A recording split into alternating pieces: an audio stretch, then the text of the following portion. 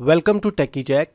In this video, we are going to learn some basic DNS concepts like what is DNS, why it is needed, how it works in local environment with AD and without AD, what is forward and reverse lookup zones. Without DNS, you cannot imagine the internet. Not only the internet, we can say the complete IT world. If you are an IT admin and want to enhance your IT career, you should know the concept of DNS as it is necessary and very important. If you are working with Active Directory, web servers, VPN, Microsoft Exchange, Microsoft 365, Amazon Web Services, Azure, and even migration to cloud is highly dependent on the DNS.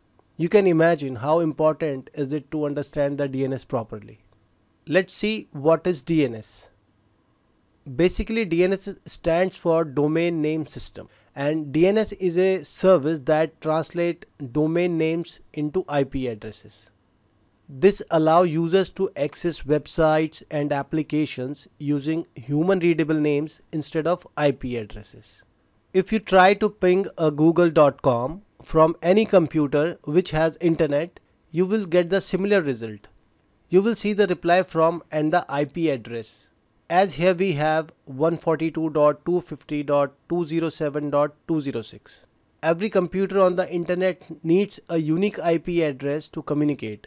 Don't you think that would be difficult for anyone to remember IP addresses of a website instead of the name? As you know, there are millions of websites in the world. Instead of google.com, if I say you to open 142.250.207.206 and same way for Amazon, open 12.230.227.205. It would become a very difficult task to remember the website names. So DNS resolves this problem, and this is the overview of what is DNS and why it is needed. Let's see the real scenario of a local corporate environment.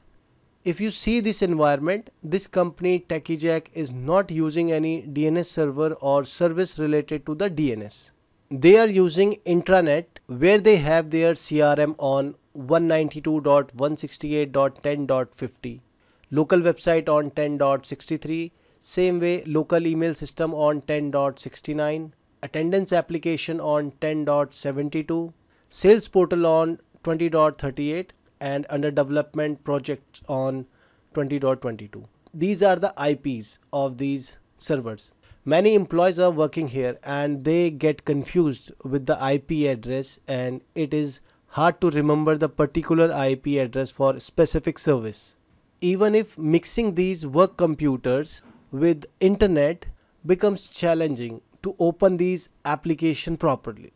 Don't you feel that this kind of setup is incomplete and full of hassle that reduce the productivity of a business? Just simply imagine if there is a computer which remembers the name and IP for all these applications. These clients might request the name such as attendance to that computer, and that computer replies IP of the application asked, and clients open the application without any issue. Basically, this is what DNS server do. On the other hand, if we see the same scenario with the Active Directory integrated DNS, when you set up Active Directory domain services, DNS is automatically installed. You can say that it is an Active Directory integrated DNS. If we check our previous slide here, we do not have any Active Directory here. Therefore, the computers are connected in a workgroup. We can install and set up the DNS server in a workgroup environment as well, and that will be a simple DNS server without Active Directory. But now we have an integrated DNS with Active Directory. Now all the clients are joined with the Active Directory domain service, that is ADDS. Now suppose if we have a CRM on 10.50, email on 10.69 and projects on 20.22. Now we can simply add these host A record entry in our DNS server such as crm.techijack.local points to 192.168.10.50, and same way we will do it with the email and projects as well. Once you do it, now we can open these links like https.crm.techijack.local, email.techijack.local, projects.techijack.local. Now they are in a more organized way. Even if you are introducing any other new application and want a name for that, you can configure your DNS accordingly to achieve the required result. If we see this is what the exact host entry will look like in your DNS for your different services or application. You can see the forward lookup zone and the reverse lookup zone here.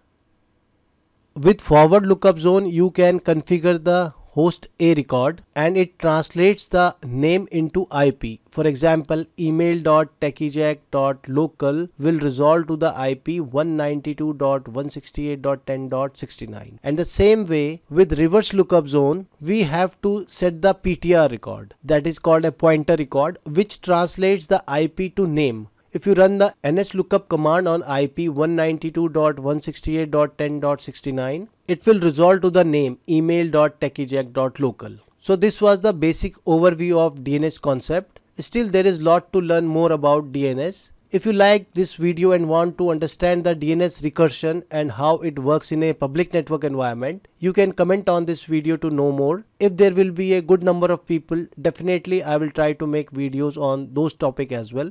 In our next video, we will try to configure the PTR record for our Active Directory DNS. I hope you found this video informative. Let's meet in a next video.